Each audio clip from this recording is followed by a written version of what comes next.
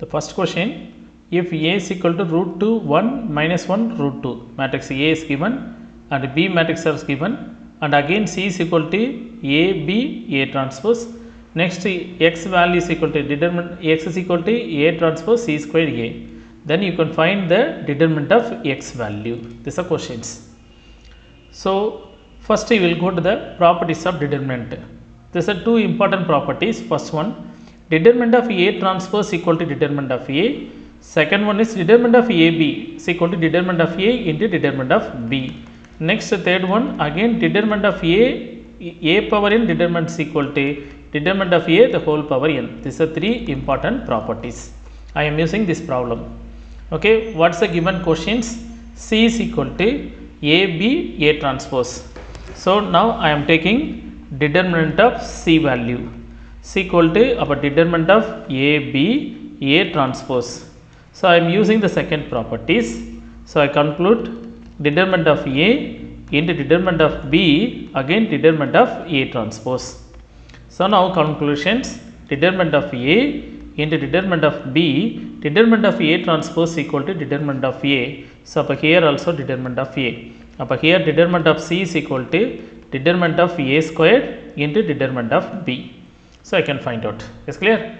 Next, what is the given? X is equal to A transpose C squared A.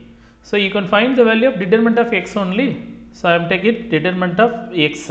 C equal to, again I am taking whole determinant of A transpose C squared into A. So I am using the second properties as usual, determinant of A transpose into determinant of C squared again determinant of A. So using the first properties, determinant of A transpose equal to A. So for determinant of A, again you could use A power n determinant equal to determinant of A whole power n. This properties about determinant of C the whole square again determinant of A. So about determinant of x is equal to determinant of A squared into determinant of C squared. Is clear? So you can find the value of determinant of A and determinant of B values and the next determinant of C. Clear? So by here given the matrix A is given, so I can find the determinant of A. Okay, I can find determinant of A is equal to, so for 2 plus 1, that value is equal to 3.